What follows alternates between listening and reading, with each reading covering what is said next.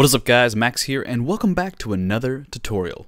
Now, in today's tutorial, we'll be learning how to make a simple subscribe animation for all of your videos. Also, if you're interested, there is an advanced subscribe animation tutorial that I have as well. So for this tutorial, animation on the left, that's what we're doing. If you want to jump over and follow the advanced version of this, animation on the right, which there will be a link down in the description for that. Other than that, feel free to download this project file down in the description, along with the advanced one down in the description. Make sense? So, let's get started. And right before we get started, I want to let you know the font that we'll be using is Proxima Nova. So, again, link down in the description. If you have Adobe Cloud, or in any way, you'll have Typekit, which you can just download this, and it is a really great font. Yeah, so, boom. So I have After Effects open here. We can see that subscribe comes out, the shape comes out. There's like a little bit of a layer-ish kind of thing going on with the shapes. There's like, if you go frame by frame, you can see here that there's like other colors of this right here. Nice little different shades of red for YouTube. But yeah, that's about it. So let's make this thing. So in your project panel, you will right-click New Composition. For me, since I make 4K videos, I'm using a 3840 by 2160p comp. For you, you can type in 1920, not 1952. Don't type 1952. 1920 by 1080. Q1080. I'm terrible at this. 1080. And change the frame rate to 60. For all animation, do 60 frames per second. Now, this is a 5-second animation, so we will do 0.5 on the duration. And bam, just like that. Now, once this pops open, what you're going to do is grab the rectangle tool right up here, and if you don't see the rectangle tool, maybe it's a circle, maybe it's a polygon, just click and hold, drop down to rectangle tool. What we'll do is turn on our title and action saved to see where we need to kind of build this rectangle from. So I'll drag this out, and let's say about this big is kind of good. As we can see right now, the anchor point is automatically drafted to the center of the composition. What we want to do is actually pull this anchor point to the middle of the shape. So we'll grab our anchor point tool right here, pan behind, click on our shape, grab the anchor point and drag it to the middle of our shape. Actually, let's ping it to the edge of our shape. Hit Control on your keyboard, and boom, it will automatically kind of ping it to the side there, which is really awesome.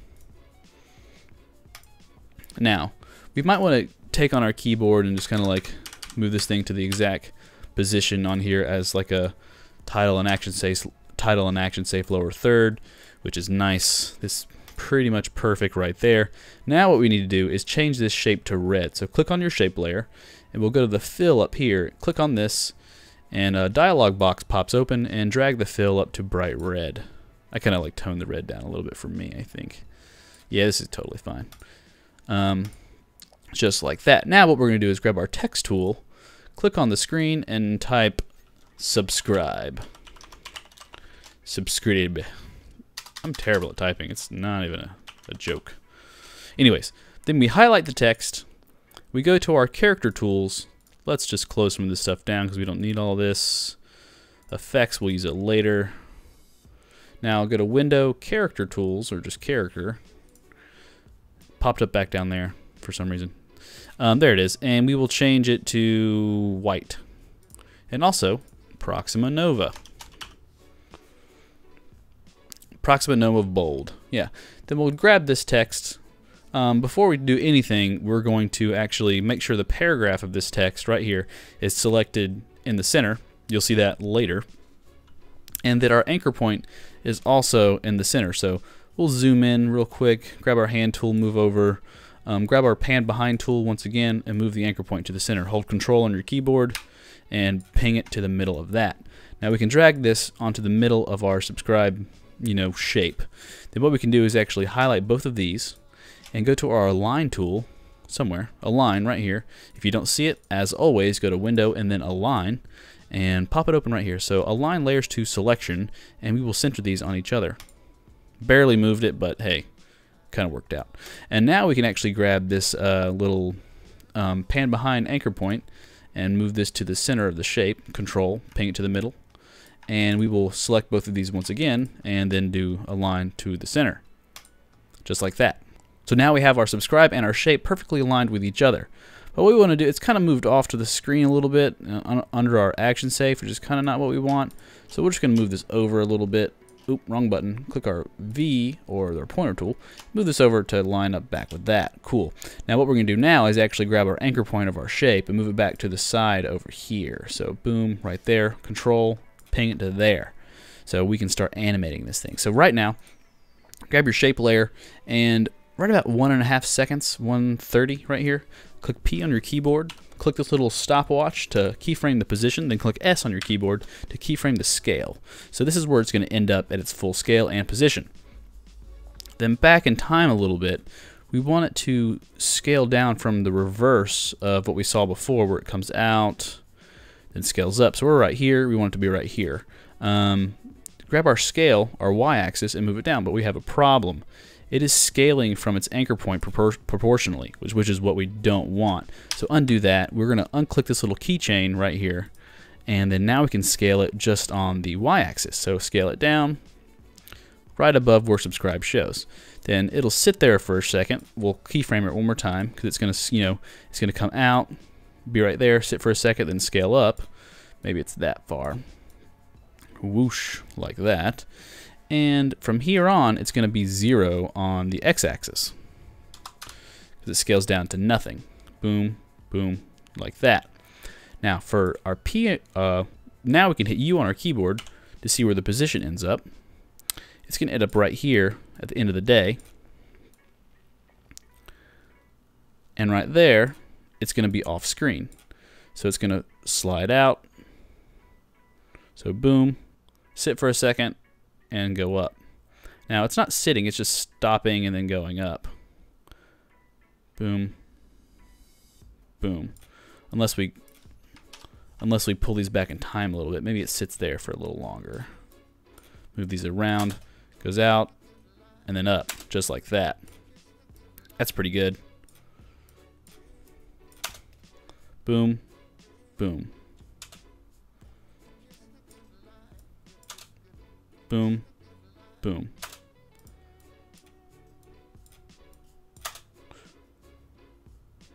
Now you can play with the timing however you like, it doesn't matter, but that's completely up to you. Now what we need to do is make the reverse animation of this thing going off screen. So it's like that, goes out, open, and then it's going to kind of do the same thing in reverse. So what we're going to do is just start copying these keyframes in reverse. So grab your last one, Command C or Command or Control C and V, and then copy and paste. Copy and paste. And copy and paste. Which it basically plays itself in reverse from there on. Just like that. We also need our position keyframe copied somewhere, so it's going to be copied on the second to last one. And this final one is going to be copied here with that. This is going to be at the end of the 5 seconds. These should be a little closer together, I think. And it's going to go out, sit for a second, go down, and go off. Just like that. Now we need to make this animation a little more dynamic. So we have it here, comes out, looking pretty good. Let's highlight all these keyframes, right click, keyframe assistant, and easy ease, which will make the keyframes a little more dynamic. And let's turn this title action safe off because we don't need it anymore, so it looks a little smoother. Now the animation's looking pretty smooth. I like that. We'll keep this for now. Now, we need to make that like tiered look of the animation where it looks like, you know, other colors are coming off the back end when it goes out and goes in and out.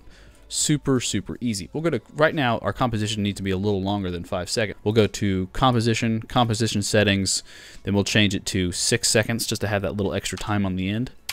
Because we will have to add some stuff to this, and we will duplicate this shape layer 2 times. So Control or Command D on your keyboard twice to make new stuff. Now the two colors on the bottom, which are the ones below the top layer, will be a little bit darker red. And then layer 1 will be an even darker red. Now if we highlight all of these and click U on our keyboard, we can see all of the keyframes. Now if we offset these a little bit, so grab these two layers below and offset them, and then offset this, it's going to actually look like they're being tiered out, but it's kind of a weird animation right now. So you can see the back end right here, the different colors. And then when it goes off, you can see other colors in here. There's the back end we want on this side, which is the different colors on this side. See this right here? That's what we want. Now if we look at our old one, it may look a little different. So it's red on this side, and then red on the back end as well. But in ours, it's on the front end. So how do we do that? It's actually super simple. So we're going to take this top animation, keyframes, and we're actually going to move them in. And then move this one in as well, to make the bottom animation come on first. And we can actually stretch these little timelines out and then grab all of these and move them back to start from the very beginning. And now we can see that this goes out like that with different colors. And boom, like that. But what we didn't see in the first one is that when this scales up, it has the other colors in there as well. And let's do some drastic other colors so we can actually see what we're doing. You know, blue, and then maybe like a yellow or something. Hey, if you want those three colors, go for it. Looks kind of cool to me. So boom, like that. Now, if you're happy with that, keep it. But for me, I don't want them scaling up under the other thing. I want just red scaling up, which is actually pretty easy to fix. So it comes out just like that, then scales up. What we want to do is get rid of the scales inside of the other shape. So we'll just highlight these, you know, these scaling layers. So get rid of this. Get rid of this, get rid of this, get rid of this, and get rid of this. And now it's going to scale up, just like that, with just red, and go back with just that.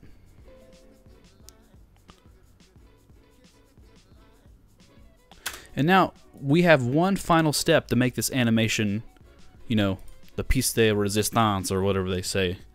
I think it's French. We need this subscribe to be revealed by the red shape. So we're going to take shape layer 3, Control or Command D to duplicate it onto your screen, drag it above subscribe, and we're going to go to track matte. And if you don't see track matte, really easy, just right click in this gray area on your layer panel, go to columns, and click modes, which will open up track matte. Once you do that, you're going to click subscribe, go to track matte, alpha matte shape layer 4, which means only show through the layer on top of me. Now, because the keyframes on this duplicated shape layer 4 are the exact same as shape layer 3, it will just kind of go out like this, reveal subscribe, open up, and then close down, just like that. How cool is that? Now, okay, now that we've made this, let's save the project. So File, Save As, and let's say we want to just open this up in Premiere, and we want to be able to change this text while we're in Premiere Pro. This is a little bit extra on the tutorial. If you're still watching, thank you. But we're going to open up Premiere Pro. It'll load. And we're going to open up our new After Effects file. And we will have a cool animation that you can just drag and drop onto your compositions to change this text here as much as you want. So here's Premiere Pro. This looks weird. Lumetri Scopes is all messed up. But anyways, we can't actually import our After Effects file. So import. Here's our advanced subscriber animation. Click Open, which it'll prompt us some stuff. We want to import Comp 3 because that's what was in our After Effects file. Click OK. And we will right click New Item. Let's do a sequence and 1080p at 30 frames a second. That's or 24 or let's do 60. 1080p, go to settings, let's go to 60 frames per second, click OK. Let's drag a photo onto here real fast so we have a background to use. I'm just going to drag any random picture from my backgrounds in, which will use the current background that you saw on the video just a second ago.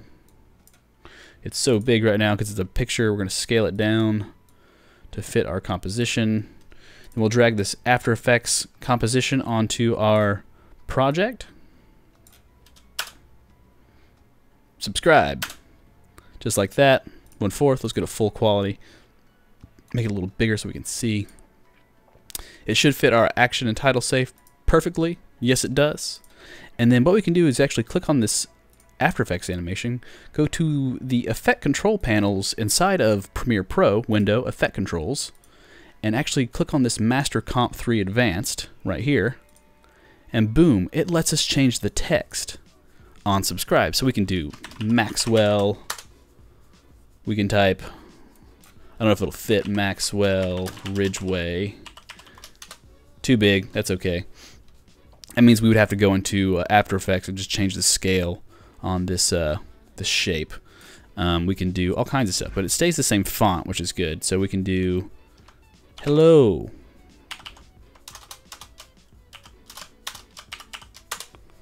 And then we can actually duplicate this. Grab this. Change the advanced here. Subscribe.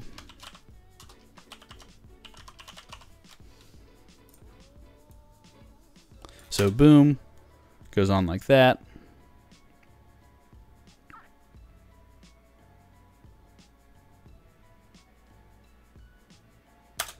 And you could have this like After Effects project file and all of your videos, just changing it as you go. Hello. Subscribe. So you don't have to have the animation. You can just use that project file. You don't have to render anything out. It's just built into your project, which is really awesome. So that's a cool little tip on top of this once you've made this to use in all your videos. That is how you make this quick and easy subscribe animation. I would consider it a beginner tutorial, but other than that, feel free to jump over to the next tutorial and follow the more advanced animation tutorial to take a look at this right here, which is this kind of the same thing, but it has a little bit of extra stuff.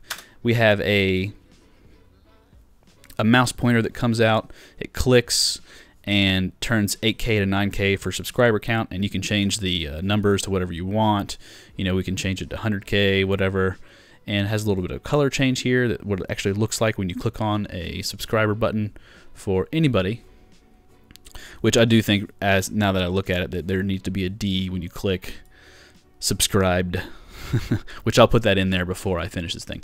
But other than that, I'm Max. Please like and subscribe, literally with the button we just did, and I will catch you guys next time. Peace.